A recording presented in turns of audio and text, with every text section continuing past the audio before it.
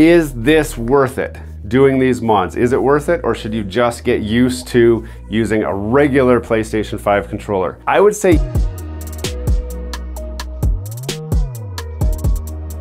hey, welcome back to Gears and Tech. Now you may have seen one of our other videos where we were making our PlayStation 5 Elite controller. Now in that video, I show you how I take a brand new factory PlayStation 5 DualSense controller and turn it into this. Now this is what I'm calling a PlayStation 5 Elite controller. What makes it elite? Hey, before I get too far into this video, if you are liking this content, don't forget to smash the like button down below and hit the subscribe button so you know when we're releasing our next fresh new content. Now back to the video. First thing I did was added some back buttons. These are typical extreme rate rise remap back buttons. You can get those on Amazon. I do have links in the description for everything that I've put onto this controller so you can build your own controller as well. So it has programmable back buttons that are programmable to any of the face buttons and any of the trigger buttons. I did not install the solder option, which allows me to program to the R3 or L3. And I think it also stops me from mapping this button here, which is no big deal. I've never needed to map that to a back button. Anyway, I've also added clicky face triggers, and I'll show you. You can see that's the throw of this trigger. So it doesn't, it stops. And then same with the top, they're just clicky, you can hear them. And that's the same for both. All four of these are clicky triggers. I also added clicky face buttons. These buttons here and these buttons here, so that they're more clicky. So they're less throw and more click. And if you watched that video, you already noticed something's a little bit different right here in the thumbsticks. And that's because I had these. These are aluminum, or aluminium, as my friends across the pond would say it. And they feel really great. When you pick them up, they've got a lot of weight to them. They feel awesome. When you install them, they look awesome. And I'll show you some pictures real quick of what this controller looks like with these really cool brass colored thumbsticks. I love the look of the controller with the brass thumbsticks. The problem I ran into is this spot right here is just, it's too slippery, and my thumbs, when they were on it, they were sliding around. And so I was finding that I had to push harder in order to get engagement on my thumbs and actually slide it around, and I didn't like it. It's something that you could probably get used to, but I really wanted to get back to these rubber thumbsticks, which I did. You'll notice my thumbsticks are different heights. That's because I bought an extreme rate adjustable thumbstick. So it comes with this little pad here. And the nice thing is these pop right off. So the thumbstick is still attached internally, but if I wanted to, I could put both of them really tall like that. I don't think there's any value in that. They've got different heads. So you can see these have like a mushroom head to them, and these still have that concave. The kit comes with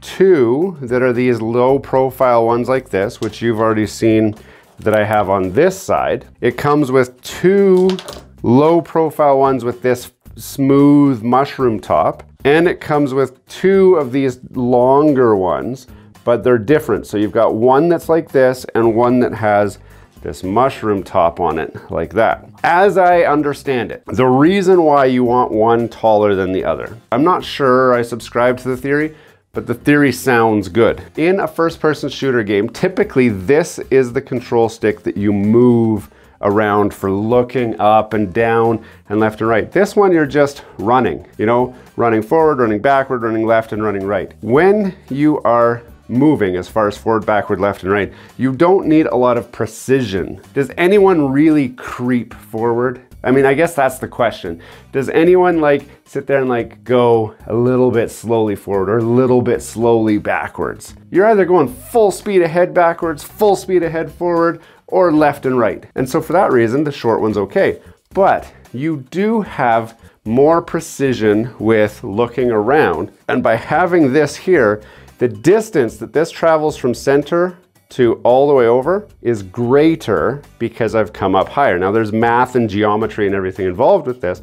Just know that this goes over that way a long way, and it goes over this way a long way. It goes up and down a long way. It moves a longer distance. The reason that's advantageous is because if I just need to move over there, I can move just a little bit, or I can move hard and move faster and further. This gives you more control in the sense that it gets you closer to the precision that a mouse and keyboard would give you, except on a controller.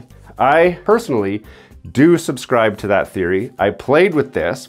So I actually played with this first to test it. I ran a couple nights with the metal thumbsticks and I realized they were not for me. And I was looking at switching back to the rubber regular thumbsticks, but I really wanted the adjustability of this. And this is a game changer once you get used to it. Your thumbs are at different heights, which you need to get used to.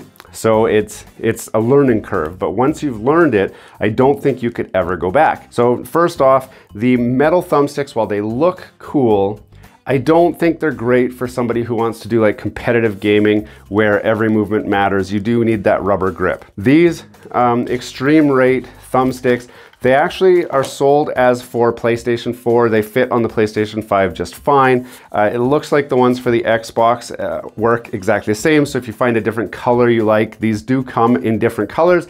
And again, I'll have a link for those in the description. I went with the gold base, the black tops, just because I like the black on gold look. It's more subtle. The thumbsticks, I'm loving them. I would give these thumbsticks a 10 out of 10 ranking for how great they work and how much it's improved in the few times that I've played with it like this, how much it's improved really everything. Next, the clicky face buttons. I have a confession to make. I did put the clicky face buttons in, and then I took them right back out again. When I opened the controller up to take these metal thumbsticks out, I knew I would also be taking the clicky face buttons out. The throw of the buttons on the regular PlayStation 5 controller is the same, or close enough to the same, as the clicky buttons to make no real difference. These do have a little bit of mush to them, but I found that even though the Switch clicks, it wasn't actually engaging. And so in the games that I was playing, I'm playing Call of Duty, and when I'm going to pick stuff up and I'm pushing the square button to pick things up, I was mispicking things. When I was going to replate by pressing triangle, I wasn't plating.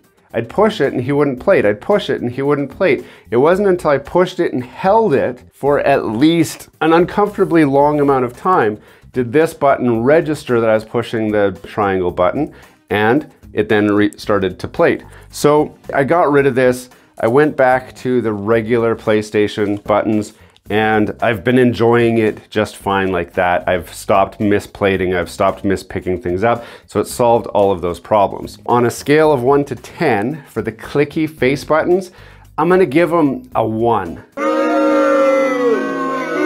In theory, they are good. These ones didn't work good at all. I'm sending them back because I don't know if they're defective or if that is everyone's experience, but it's not worth it. These buttons click just fine and you don't gain a whole lot with those. So I'm leaving that out. The next thing, the clicky front buttons. There was a learning curve with the clicky front buttons as well. I've got my controls switched around a little bit so that it's called bumper ping. So my L1 button is the button to mark people. And if you're not using it as bumper ping, in most of the current gen COD games, Call of Duty games, these are your grenades and your secondaries. What I found myself doing is I frequently switch my grip up. I'll use my fingers like this to aim and shoot ultimately, right? But if I know I'm getting into the thick of things, I will switch to this finger to aim and then have this finger free to trigger the L1 button. Typically I keep this one still here. I don't get two up here. That's just, I don't know, that's just how I do it. What I found was the old one that was not a clicky, I could hold this and then switch to this and it would stay zoomed in. It would stay ADS the whole time. Whereas now, because this is so clicky, it's either on or it's not. So whenever I let go to switch, it would take me back out of ADS. It would affect my aiming a little bit and then put me back in. And there's an animation associated with that. So I've had to get used to keeping my controller in the same configuration all the time, or accept that I'm going to let go of aiming in. and then re-aim in. It's not the end of the world. Really, it's not. That's just my problem more than anything. What I do notice is I am much faster on the draw now. And if you've been watching my Twitch stream, you will have seen the last few games that I've been playing have been with this controller, and you will notice that I'm actually getting more kills per game than I was prior to using this controller. I believe that that's because my reaction time is quicker, so I can turn and pull the trigger and there's less distance for it to go. So that makes the difference between getting the first shot off or being one shot behind the guy. Because frequently I would get the final shot on him when I had just enough health where I would, if I took one more hit, I would have been the one down.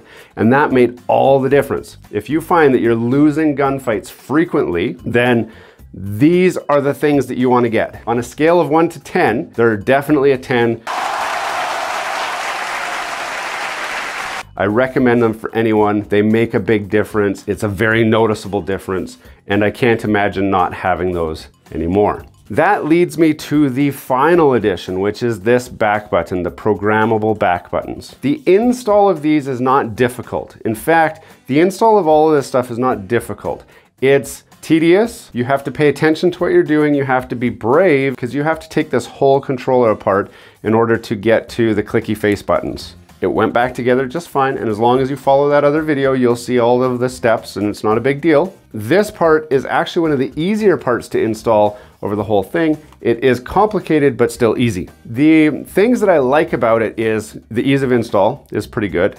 The functionality is good. It's got a button here, so you can program on the fly. You can map to any button you want on the fly. So if you decide, well, that's not the setup for me, in the middle of the game, you can change the mapping. So it's not a big deal. You don't have to leave. You don't have to plug this into a computer. You don't have to do anything like that. Some complaints that I have about it. Number one is they're very clicky, which is good, but they don't require a lot of force to click. So I actually, while I was holding it, when I just rested my finger on here, I was finding that I was accidentally clicking. The other thing is, and it could be a grip issue, I really don't like the shape of the PlayStation 5 controller, especially in here and the side right here. If you compare it to a PlayStation 4 controller, there's a little bit of a ball right here that just goes into my hand and locks it in place, whereas these, my hand tends to want to slip out of. I don't really like that, and because of that, I've had to switch my grip up.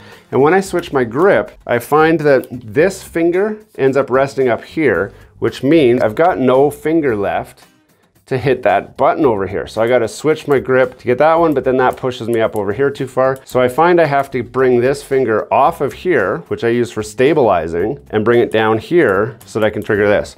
On this side, it's not a big deal. I've always held it like this anyway. With these back buttons, I've really only got one back button because this one I'm having a hard time figuring out a grip that I like. I suppose I could go like this, but it just feels too loose. I have too many hands on too many buttons, and then I end up pushing buttons that I don't want to. Ideally, there would be longer buttons on here that bring them down this side a little bit more so that I can get my finger in here on that, right in this space here. I do have a 3D printer. I'm gonna look at popping this out, scanning this, and seeing if I can design an extension on here that just brings it down a little further so I can get more options for which fingers are gonna trigger it. And I think that'll help a lot. This is the main thing that I wanted, but I find that the clicky triggers and the thumbsticks are the thing that I'm liking the most. I would score this, oh, it's so tough. I'm gonna score it an 8 out of 10.